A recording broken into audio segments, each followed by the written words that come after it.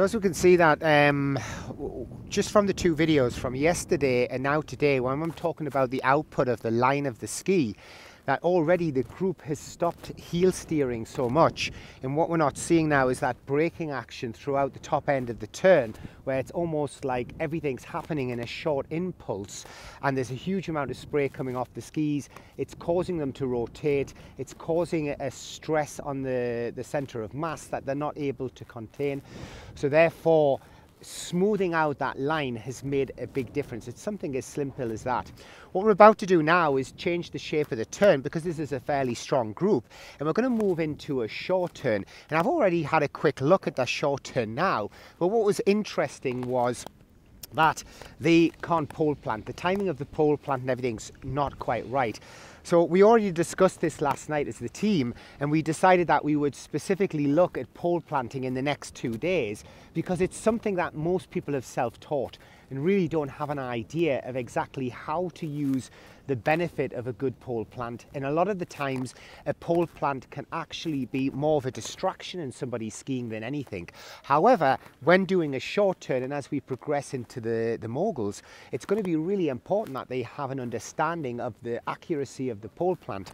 So I've got two things to tackle here. I do want to shorten up the turn, but secondly, I also want to be in a position where I can have them pole planting. Otherwise, a short turn becomes, quite difficult for people who cannot pole plant.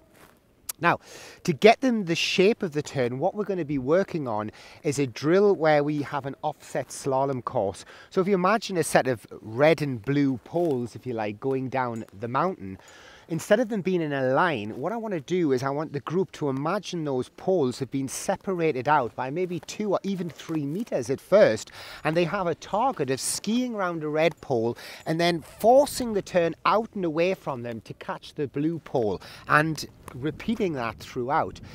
This will give them an output to think about again, where I don't need to start thinking of body management too much and the inputs of what they're doing within the biomechanics. Instead, I can just give them the visualization, give them a good demonstration, and hopefully, fingers crossed, that actually gets them into the position that I want them in. Let's go up, have a look, and see what we get. So as I said, I've already talked to them and said, look, red pole, blue pole, and here it's a wider than normal short turn maybe, and it's just getting them, I want to see that they can again get a shape again. Yeah. Look at Dylan's rotation, look at his tipping in, but he's doing the task. The task was to find the red pole, then force the tips away from you to find the blue pole. Same again with Joe, is fairly good with his little toy skis. He's wearing children's skis, but he does a good job. But there, you see, because it's too much turny and too inside. But here, red pole, blue pole, red pole, blue pole. Yes. Pole planting, interesting. Yeah, the pole planting is something that actually, for example here, it's a natural movement, not the set of the pole, the planting itself, more the preparation. If you have a bent leg, the outside arm goes forward. It's like walking.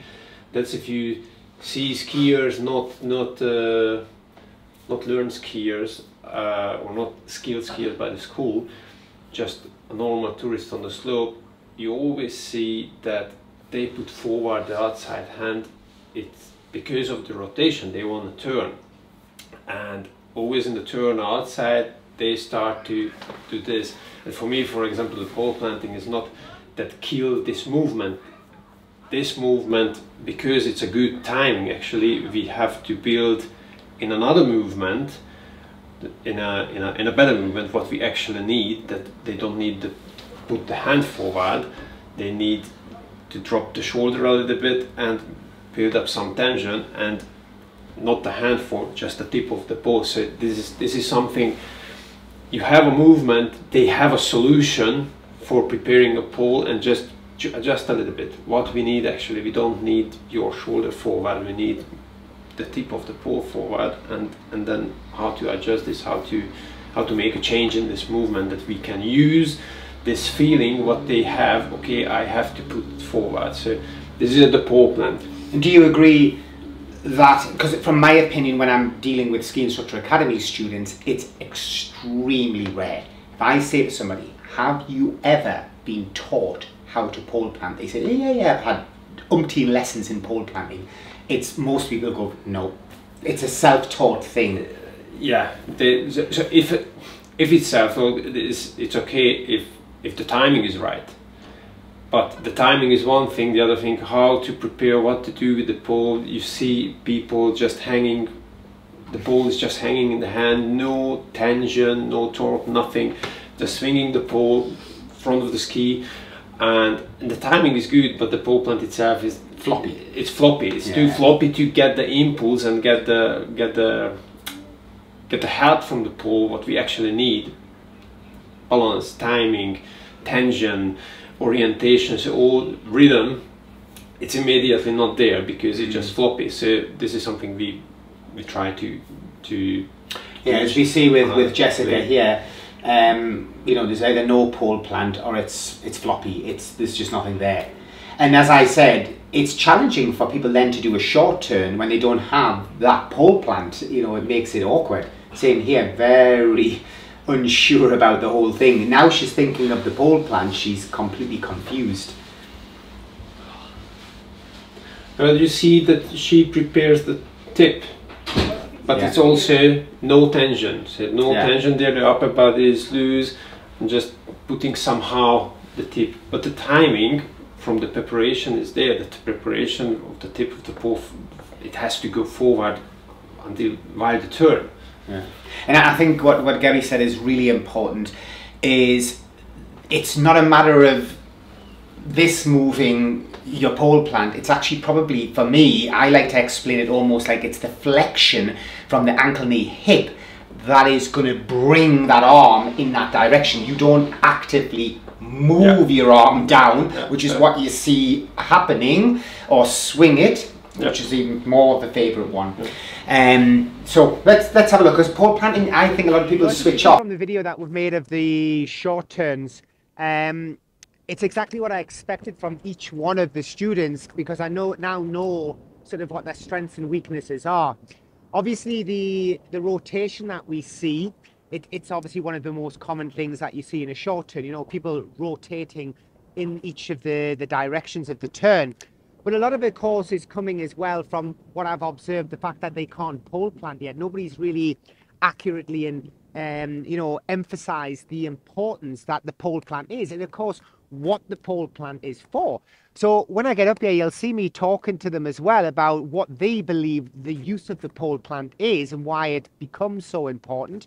But on top of that as well, I need to address some of the mechanic issues. And we've already done that a little bit off the hill, because I did have the privilege of having this group in the lecture room where we were able to look a little bit of ankle movement, hip mobility, for example. And of course, ankle movement, hip mobility are always going to play a huge role in something like a short turn. So I was explaining before there to Dylan, where one of the students has limited dorsiflexion, limited range of ankle movement, that can be a big positive for him in his long turns, because he can stiffen well and he can hold an edge in his carving turns, and I've seen him do that quite well. But of course it then becomes a little bit of a weakness in the short turns, and definitely when we hit the moguls it's going to be an issue, because he's going to find it difficult to be able to work in the fore and aft plane fast enough from the feet. So let's see how we get on with the group. We'll take it to the next step. Guys, with pole planting, it may seem at first a little bit unnecessary all the time, and discussions on the chairlift, you know, some people thought it wasn't, you know, always there. But actually the pole movement that we make and the pole touch, or the plant that we make, is there all the time in short, long turns and racing as well. And from my side, the way I see it is, why the pole plant is there. Anybody give me a first reason? What do you think it provides? It's a turning aid. It definitely also in your brain almost initiates the point, oh, I'm planting the pole, I now need to be making a new turn. What about stability? Do you think it helps with stability? Yeah, it's a third point of contact in effect. It's got 1, 2, third point of contact. And sometimes in what we call a blocking pole plant, it can really help us, especially if we get ourselves out of balance and we need to, save ourselves. Using some form of pole plant can really help that. And sometimes we even use a double pole plant to help us get back in line and in balance. So stability is another reason. Rhythm and flow is another reason. Okay, so the pole plant is really, really important, but it shouldn't be disruptive in your guests. So when you're teaching, there's a few of you making a pole plant that I would call is disrupting you. It's not helping you ski, it's actually throwing you out. So the timing needs to be done as well. If we look at a sequence of turns going down, where do you think I would plant the pole? Okay, would I plant it here? Would I plant it here? Or would I plant it here? So A, B, or C? Who's for A? Who's for B? Who's for C? A is the correct answer. It's a lot earlier than we think. It's often at the point of change of edge, okay? And it's also a constant flux, a constant flow. Now, pole planting, some people say it just comes from the wrist. So you'll see people do drills like this, where they're just showing people it coming from the wrist, which could be the case in some circumstances, but I like to think of it more as coming almost from my lats and hip. Sounds weird, but way down here in my hip, in my lats, in my back, it's more here. It's an arm movement, okay? For me, that's how it is. I like to feel the swing of the pole happening throughout the turn and not like this. And that's why I say sometimes it's a pole touch rather than a plant. Plant. Okay, so to get the feel of the pole plant, as I said before, it happens at the change of edge. If you look at a sequence of turns going down, I could draw a straight line through those turns and the pole plant would always happen on that line. It doesn't change. Okay, so if our turns are symmetrical going down here, we should find our pole plant will always happen on a certain line. And usually I would use a groomer track. All they seem to have gone now. And I would say always plant on that line. So I'm going to ask at the end of this Geri's opinion, because I know that pole planting, guys, is something which I feel like a lot of people switch off to. It's hard to do a lesson on pole planting because the students get bored, and you've really got to sell them the benefits of it sometimes because they've just never done it and they'll go, why do I need a pole plant? But of course you guys probably know once you start pole planting and it gets good, you can't live without the pole plant. It's like the most necessary tool for you. But you have to sometimes persuade your student the importance of it and make the brain and the body feel, oh, actually, this is actually quite good. I do go on to say in the end, it's going to help them get into a better forward position once they finish the turn. And I explain a few more things. But for Jessica here, you can see this is a crude attempt at her starting to try to do the pole plant. Have you got Jessica now or no? Yeah. You had Jessica. Yeah. Was she able to pole plant any better? Because she was always loose when she left me.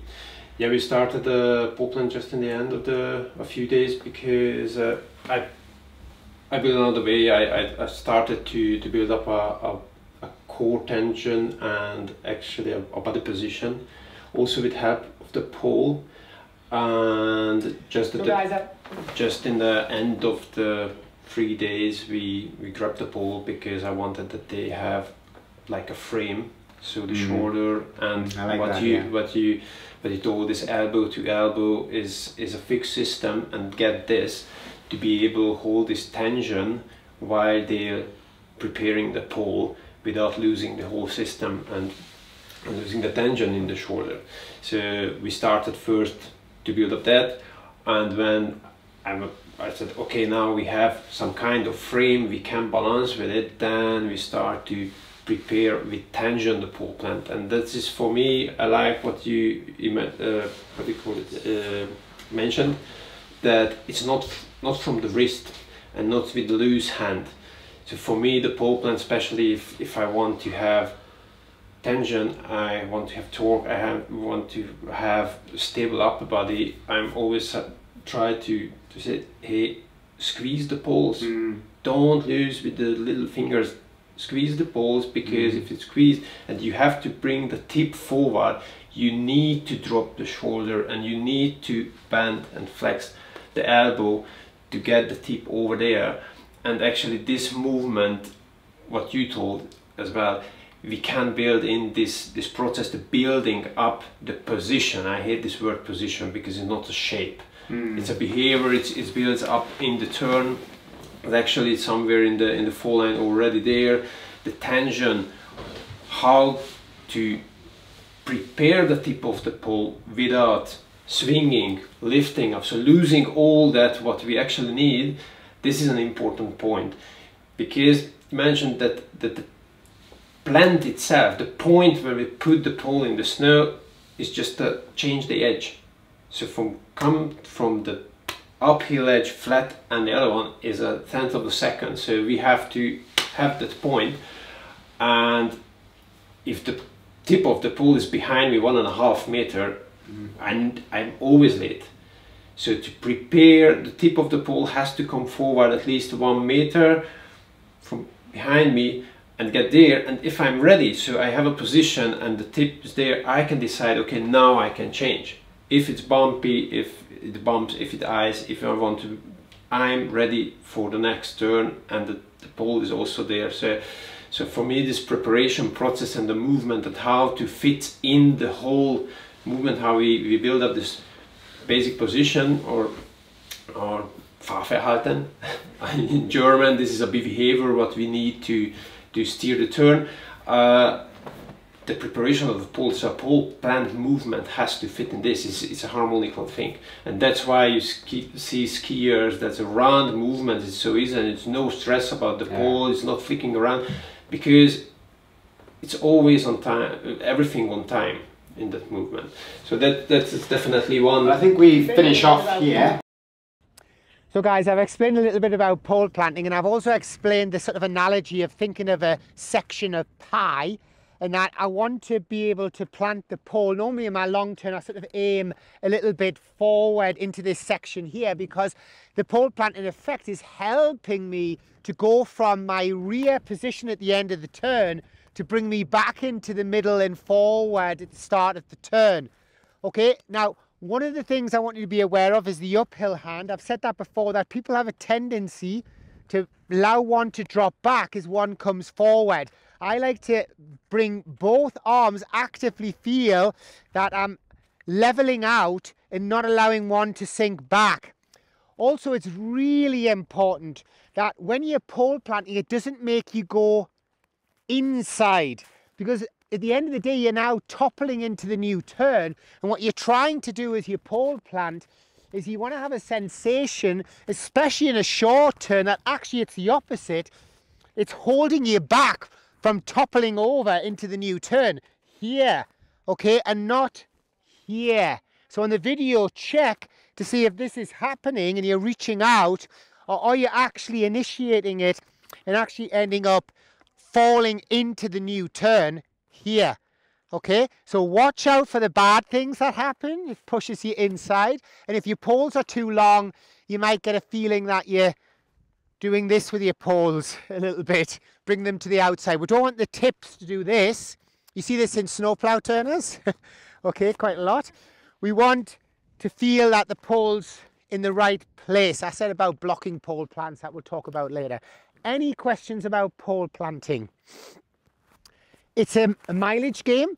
From this second on with pole plant, we get more and more accurate, and hopefully in a day or two, it starts to feel like it's a rhythm now, right?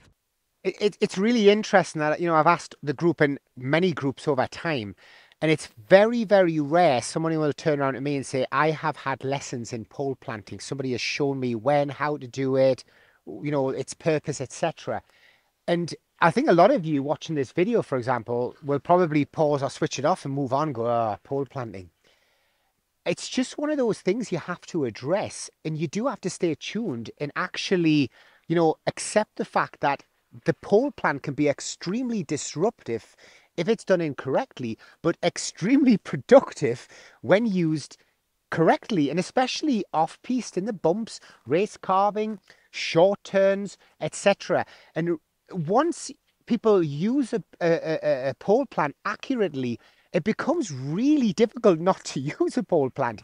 And the guy I was talking to before was saying, well, I don't think you have to use a pole plant all the time. You know, when I race, I don't use it all the time. It's like you are using the mechanism of pole planting, even when you're going through the slalom course, etc. It's still there. In my mind, it's this trigger coming from the hip, across through the back, into your shoulder, into your elbow, into your wrist, into your hand. It's not just going to come from your wrist all the time. You know, I know a lot of ski instructors like that sort of accuracy drill of just making it come from the wrist. But believe me, if you start using your wrist like this a lot and hard on the ground, it's not going to be very comfortable for your wrist and elbow. So there's more to it than that. And I think it's a signature as well, because we all have funky things with pole plants, elbows, arms and stuff. And that's one of the ways I can always tell which of my trainers are coming down the mountain, because they have a certain shape, especially with the pole plant as well. But interestingly, when we discussed the timing of the pole plant, look how many of them had it very, very late, you know, past the initiation stage of the turn by far, because that's where they were pole planting. And if I'd let them get away with that, that would have been a problem for the future of their skiing. Now, from our side in Ski Instructor Academy, we don't ignore these disciplines. We purposely tackle the things that other people don't want to tackle, because they are important. And for ski instructor exams particularly, you know, the ski instructor has to have a smooth, accurate pole plant. He has to look the part as well. So yes, I can go through all now the system of drills, and I won't bore you with that, because yes, we need to traverse the piste. We need to, especially with Jessica there, where she's never really pole planted at all, she really needs to go right back to the beginnings, and that would be traversing across, making little garland style turns, for example, a garland turn, like what I like to call a chicken turn or a step turn, where we initiate the turn but don't finish it, initiate a turn but don't finish it. All sorts of drills to accurately feed back the message of pole planting. And that brings me on to the equipment side as well, because when we're in Austria, for example, we vigorously control, because we're very lucky to work with the biggest sports shop you can imagine with skiing, and we vigorously control the length of poles, for example. And a lot of these guys are on poles that are way too long for this style of skiing. So we've already sent a couple down to have their poles chopped here and cut down. Just be aware that a very long pole, you know, if you're using a cross-country pole or something, or a ski touring pole that's long, it's also going to be throwing you out and making you jerk up and down. Even the poles I'm using, I've left these in Argentina for years and years, and they're actually a little bit long for me. I would prefer to cut these down 2 or 3 centimeters at least. So the length of the pole can be disruptive as well. So let's make sure we get that. The quality of the pole, strangely enough, just having like the right weight feel in your hand can be so important. If it's too flimsy and light, it just doesn't feel right in my hand. You know, you might like a light pole. Some people do. And a lot of the fashion poles, that the really expensive ones, are almost like paper light. I don't like that. I like a little bit of weight in the hand. I feel it swings better, and it's weird. But obviously what we don't want is like a puppet master style pole, where the poles are really flamboyant and they're sticking up in the air. That's another idea of disruptive pole planting. So I'm not going to go on too much on this tutorial about pole planting, but I do want you to be aware that the group now will be working on pole planting to improve their ability to now go off piste and do bumps and short turns. Tackle this. So what do you think, Geri, from the equipment side, what I mentioned, the weight, the size and all this sort of stuff? Because I've seen this controversial thing about, oh, people are on tiny poles and all this, but there's a reason for it, isn't there?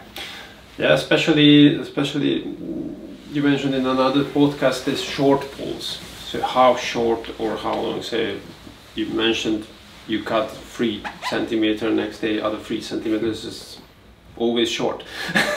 So that means that, yeah, the pole has to be shorter. So many people just skiing with the way too long poles. Where does that come from? Why are people skiing on these super long poles? There are some formals that body height Yes, you know when you're in the shop and they do this, and you have to be 90 degrees 90 or something. degree, Yeah. and everybody, so with the 90 degrees, like, yeah, but you're standing straight, you have no skis on your foot, you have no English, and you are not skiing. So, and when the pole planting is already in short turns, we want actually that the platform goes away from the center of the body, so that means it crosses under, and we mentioned that at the change the edge there has to be the pole plant, so it has to go forward. And do you think the long pole makes them go up instead, vertically, a lot of the time? And the problem is that they even don't go that far low because they feel that the outside pole is in the way. So if they start to prepare the pole correctly, then immediately there's a problem. Oh, it's hanging on the snow. They have a good position, maybe they have a good edge feeling, but they start to get early the tip forward and it's already in the way. And what's happened, up, shoulder, or flick around, or somehow rotation, lose the balance, lose the good position what they already have. If I have a short pole, and that's why we have short poles, I have a nice position, I go for it, but I don't want to lift up my arm, I don't want to get around with the tip, because I need that the tip of the pole is passed by my feet close to the ground. It looks cool and it helps me to balance and keep my position. If I would have a 5 centimeter longer pole, I already feel it. So that's why we used this extendable poles, because I can always play a little bit around, and it comes out that I know exactly. I ski with a 1 meter 8 centimeter pole, and if it goes a little bit down one side or the other side is 2 centimeter longer, I immediately feel it in my turns, because it build up this kind of feeling, and that's what the pole for me. So I get always the questions in the line, in the lift queue, whatever. Oh, it's a kid's pole. Ah, it's cute. Because it's way too short compared to the others. Okay, we ski really dynamically, but you will see I ski the same pole length with the exercises, and it don't looks like too short. The problem I have is that the pole, obviously I am skiing with a group now, and I wanted to do, so Geri's talking about you know, poles that we can work and extend. The issue I had today was I wanted to go and do an exercise that Geri loves, you know, with the poles, the frame and everything, and then I suddenly looked, but most of them it wouldn't have worked, because the pole was at least 5, but probably even up to 15 centimeters, so long that for me to do this exercise would have had some of them coming down looking like this, or, you know, it would have looked weird. So it stopped me, and it's a shame here in Argentina we've found it difficult, because they're refusing sometimes to cut the poles because they're carbon, which they can cut poles down, it's not a problem. But it is a bit of an awkward thing. But Geri is telling you something. Look, I've finished my tutorial, but he's telling you that, actually this has been a long tutorial, and because it's so important, like what you're saying is so important. A pole is not just hanging there around, it's a tool what you can use. If you use it properly, it helps your skiing. Massively. Massively. And do you agree with the weight? Do you find that a bit of an issue for you if it's too floppy or flimsy, or do you not? No, I have poles with really light. You like light feel, do you? No, I don't say. I have to get used to the weight what I have. So I have, of course, some heavier poles, but I like this light carbon poles. I don't like the complete tiny carbon poles, because it's too light. So I skied, for my daughter, the poles sometimes, and it is just a carbon stick, and it was like it's not enough for me. I can't feel anything. Mine has some extendable parts, so it's a little bit more weight there. I feel compared to other aluminium poles, it's much lighter. But this is a tool. this is a tool, but for balance, for get rhythm and position, frame. And you said it, which is really important one as well, that Geri said, was how interesting it is just squeezing a pole. How it can help so much a student. So with the students, it always comes to a point, not the first, second day, when I say, hey guys, grab the poles under 15 centimeter lower. It looks funny, but try it, because it brings your center down. It helps you, so it's not possible to ski comfortable or in balance. And that's the thing about the pole and the short poles. And if you look forwards in the, let's say in the steps, somehow we come to dynamic skiing, mogul skiing, and you will see that always is the change when the pole plant comes, the center to the surface in the closest, so is the lowest point on the bump or between two dynamic turns, whereas the retraction and the knee comes high. You are in a low position. The legs are extended outside, so in the shape of the turn. If I have there a too low pole, it just pops me off.